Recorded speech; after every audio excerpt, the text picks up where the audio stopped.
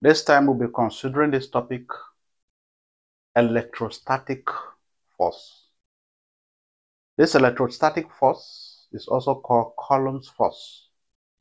But when you look at this word, electrostatic, there are two words there, electro. Electro means charged particles or charges. Static, something that is stationary, that is not moving. So electrostatic force is that force that acts on stationary charges. And then what are we referring to these charges? What are these charges? Normally we know that a charged particle can either be a proton or an electron. Charged particle can either be an electron that is negatively charged or a proton that is positively charged. So these are the charges we are referring to. And then we want to look at the force that exists between these charges. And that's the reason why electrostatic force is also called Coulomb's force. Because the scientist that discovered this is Coulomb. And that is the reason why it's called Coulomb's law.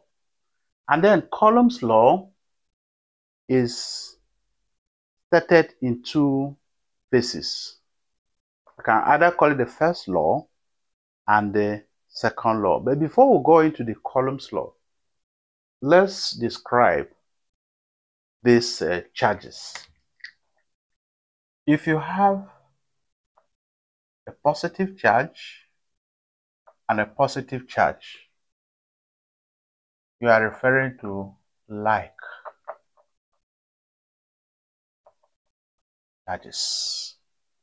If you have a negative and a negative charge, you are still referring to like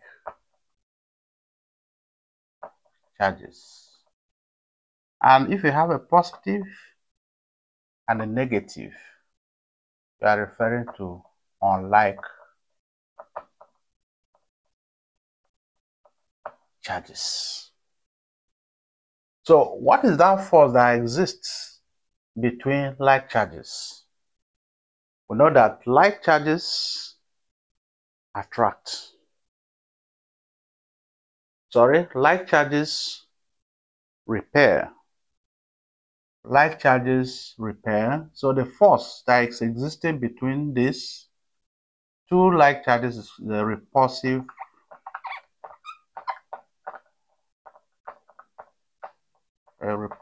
force. The same way, the force that exists between these two like charges is also a repulsive force.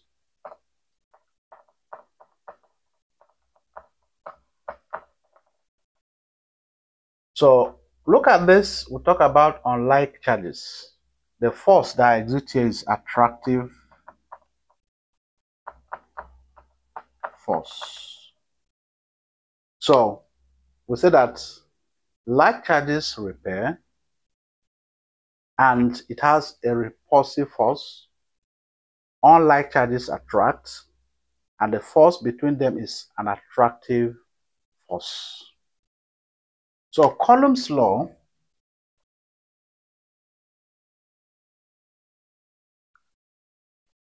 the first one said that like charges repel. Like charges repel, while unlike charges attract. Then the second one is, before we go into the second one, let's describe these two forces. If you have Q1 as a charged particle equal to a charged particle, and Q2 is also a charged particle. Presented Q1, Q2, and is separated by a distance called R. So, if you have these two charged particles, Q1, Q2, separated by a distance R, if they are the same, just like we represented here, if they are like charges, what will exist between them is a repulsive force. But if they are unlike charges, the force between them will be an attractive force. So Coulomb states that the force of attraction or repulsion between two given charges is directly proportional to the product of the two charges and inversely proportional to the distance, the square of the distance separating them. What that means that if F is the attractive or repulsive force, is directly proportional to the product of the charges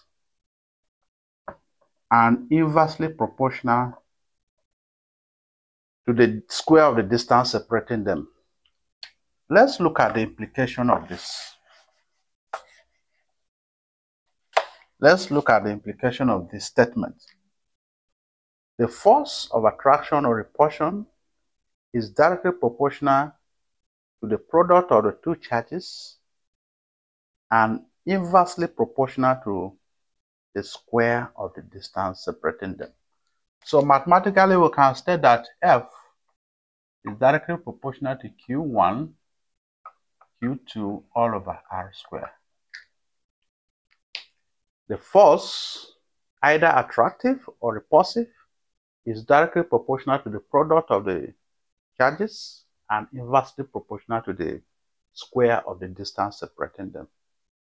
You know, when you are talking about directly proportional, it means that if the force, if the product of the charges is increasing, the force will also, the two of them will increase. If they are decreasing, the two of them will decrease.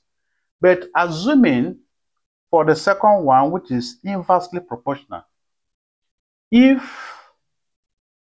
for example, you have increased the distance, it means R, the distance is increasing, then the force will reduce. If we try to reduce the distance,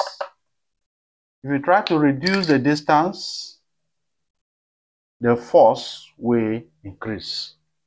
That is the implication of this.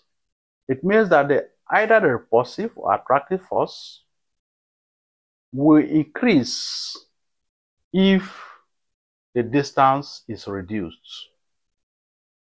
So we know that we don't work with a proportionality constant, so we need to introduce a constant, 1 all over 4 pi E naught times Q1, Q2 all over R squared. Pi is a constant.